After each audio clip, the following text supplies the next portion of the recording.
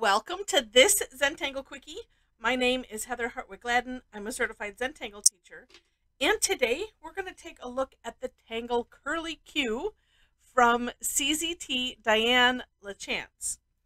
Now this, love it, neat tangle, easy and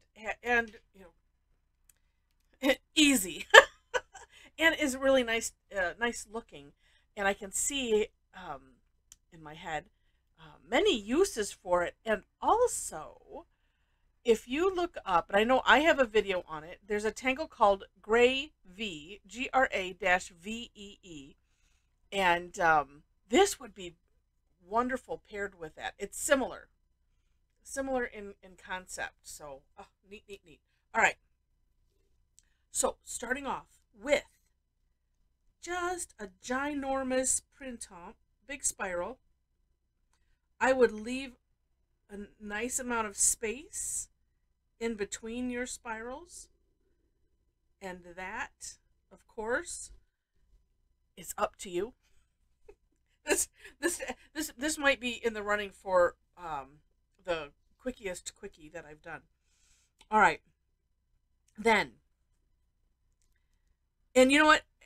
I went slow and made this really nice and straight. I'm gonna say, don't worry if it's not, if it's, if there's little jiggly lines here and there, because the next step is I'm gonna start where I started, and I'm just gonna go looping to and fro,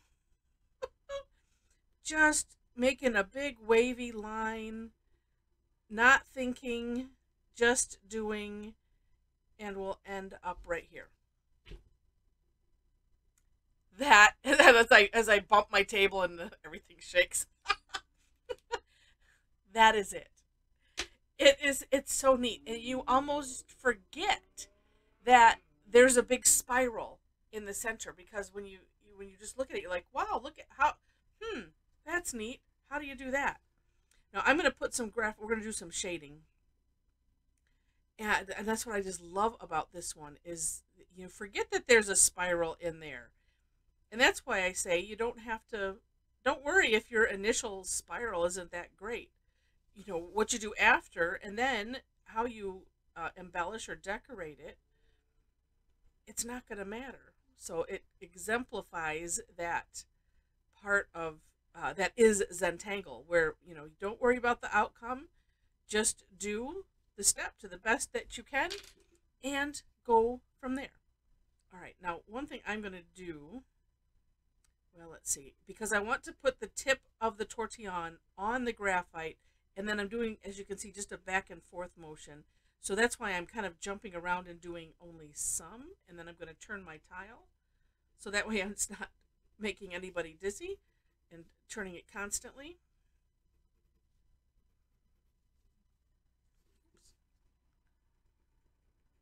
I'm going to do my best to not do that. And so I just, as you saw, I put just a little bit of graphite at the end, each end, and kind of treating this like I would seed shapes, because, if you look at them, they kind of look like seed shapes. And just bringing the graphite in just a little bit. All right, let's move for this. And sometimes doing it this way is a fun game. It's why do everyone in order when you can, do them out of order? That's a completely up to you thing, though. Then it becomes a seek and find.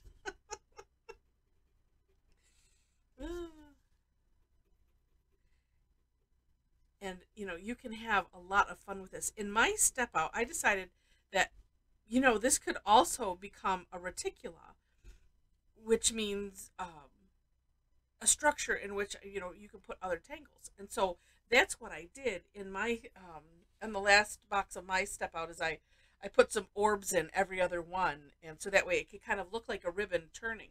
So to have fun with this, you could do something every other one, or maybe a little darker, and then lighter, so like as if it's a ribbon, twisting, and because that's what it looks like. But Up to you. Yeah, you can totally have fun with tangles in there, or add color.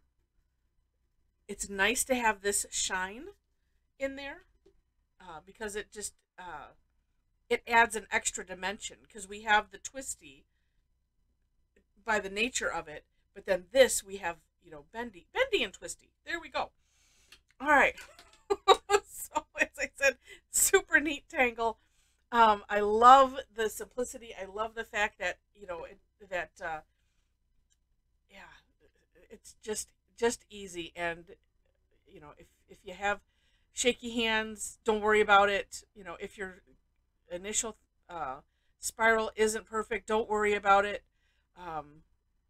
because you're just gonna mess it up with the last step anyway. So it's all good. All right. Um, and that's sometimes just how I like to look at things. All right. So I hope you enjoyed this. If you did, would love to have you click like. Feel free to share it, leave comments, and if you liked it enough, or you liked me enough to see more, would love to have you be a subscriber to the channel. In the description section, links to step outs. I always do my own version, and then link the For More Inspiration link is to the originator of the tangle, so you will see those there. And below that, link to my website. So if you want to connect, if you want to, I do online sessions and tangle sessions almost twice a week, and I do them Tuesdays and Thursdays my time. I do 2 sessions each day. There's one Tuesday that I don't do.